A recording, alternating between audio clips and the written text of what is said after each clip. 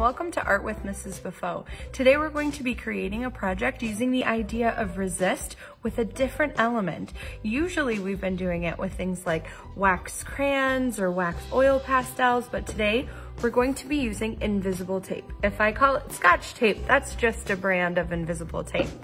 Today we're also going to be utilizing paintbrushes, a water cup, and watercolor paints. Let's take a look at what we'll be making today.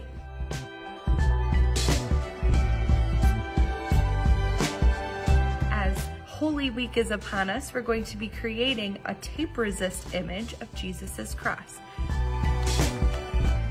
Let's start as we always do, putting our name, date, and class on our paper. My name is Mrs. Beaufeaux. That's not your name. So make sure you're writing your name on the paper, not mine.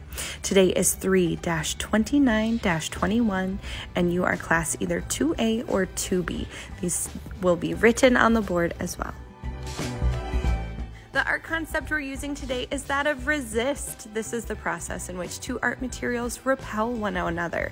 We are going to be putting down tape, two pieces of tape, to create a cross image, and that tape is going to create a barrier between the watercolor paint and the construction paper that we're using for our paper plane.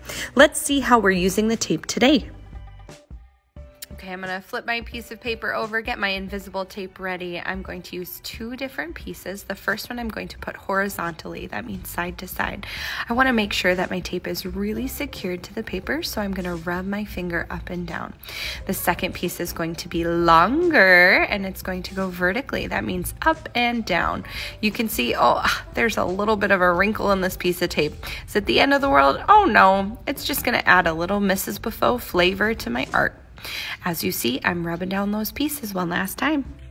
Let's make sure that our paint tray is all prepped. I'm gonna get my watercolors ready by dipping my paintbrush into the water and adding drops to each color that I'm gonna wanna use. Now, it's time for painting. You can use any design ideas that you want, any background.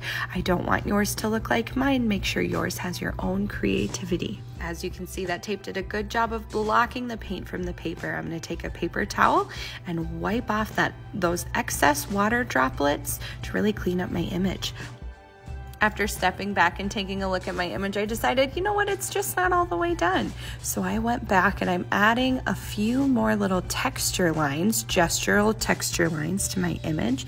I'm going to further clean up with my paper towel and then look at the image again, decide if I'm all the way done or not. Let's see how it turned out.